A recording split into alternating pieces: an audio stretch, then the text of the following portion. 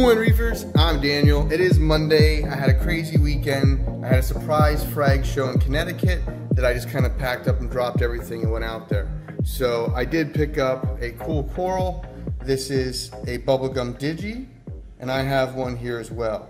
Now, mine was growing very slow. The colors are freaking outstanding, and I'm in love with it.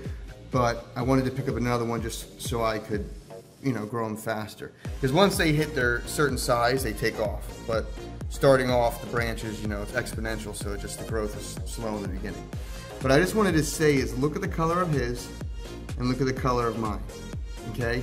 And it's hard to see through here, and the cell phone and this lighting is tough. But they're both bubblegum digis, but this one is solid. Hey, get out of the way, sailfin. This one is solid, like yellow on the tips, and goes all the way down to like this pink purple. It's like crazy color. And then this one over here is like a dark red with a yellow tip.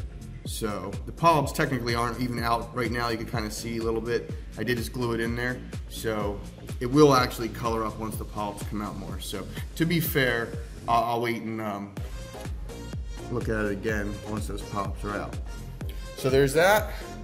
My clownfish are being annoying as always. I keep gluing corals here and they keep ripping them out. So they're trying to host that little rock flower anemone, and I feel bad. I want to put in something there for them, but they just knock it over. So I wedged in a giant hairy mushroom, one of those green carpets, magic carpet. It's got a weird name for it. I can't remember what it is.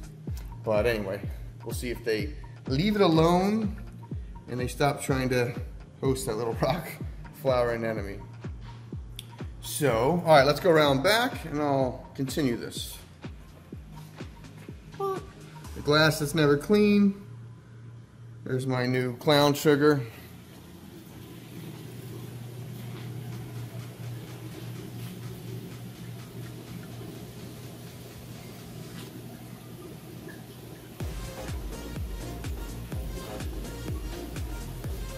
I'm gonna take this thing off.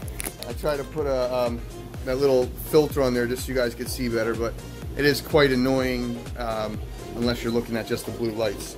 So this is the Colorado Sunburst.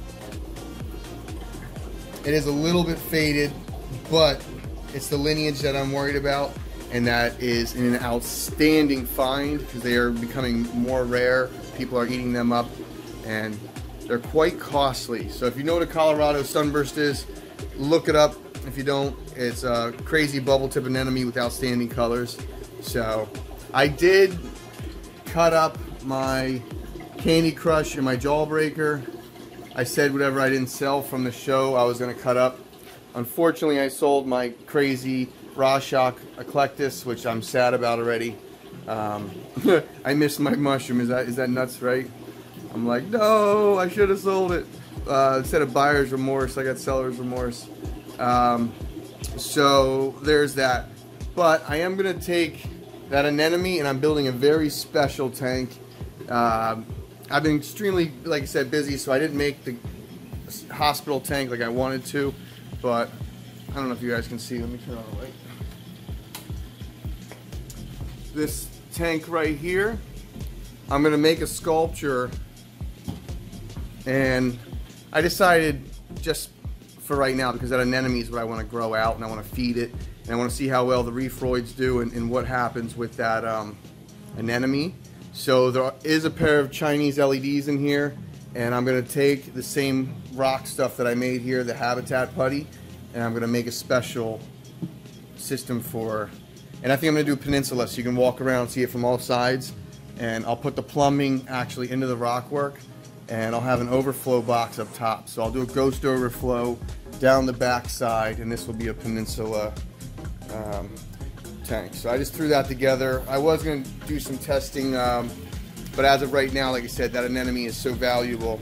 I do not want to lose it. I want to keep it. I want to feed it, and I don't want something else killing it. So problem is, I put stuff in my tanks, and I think I'm going to grow it out, and one of my fish snaps and chews up a rock or digs in the sand and kills one of my corals. There's always something that happens. I just had one of my pumps fall down again. Fish were picking at it. I don't know what happened. Knocked the Ecotech off balance, the MP40, and that thing fell down. So not only did it create a little cloud when it hit the ground, but it all the magnetic rock that I talked about last time stuck to that thing. So when I put it on the glass, you just hear like the rock scratching right away. So that's a no-no. Gotta watch out for that. So the sand is gone. I did decide on that. I will do a video when I remove the sand. I'm just too frustrated with it. Stuff always gets lost in there. I had some killer, I had a blue spot, jawfish, whatever. He jumped out. I built this, but it's out of season now, so I can't even get the blue spot jawfish. So I'm just like, you know what? Sand is gone.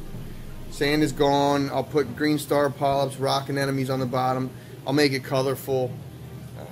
It's just, I'm just tired of it. It's always getting blown around or doing something. So, but this guy's gonna miss it. He chews on the sand. He's one of the reasons why I'm getting rid of it. He piles it up every day, and then after about a week, I have a giant landslide of sand that he is piled up. So there's all that. All right, guys, thanks for watching. I will keep you updated on, you know, the new frag rack system, the store. I'm actually meeting with someone tomorrow to go over some design work for some of the cool things that I was talking about. So as these things become more of a reality, I will, you know, let you guys in on it. I just don't want to say too much and then something happens that's out of my budget and I can't do it and I feel like crap. So, you know, just like right now the website's down, we're trying to get that together.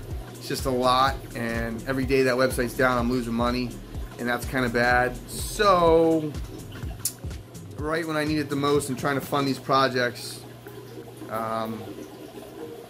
yeah, and this is the busiest time of year really for selling coral for us. But alright guys, that's my ramble for Monday. As always, thanks for watching and happy reefing. Until next time.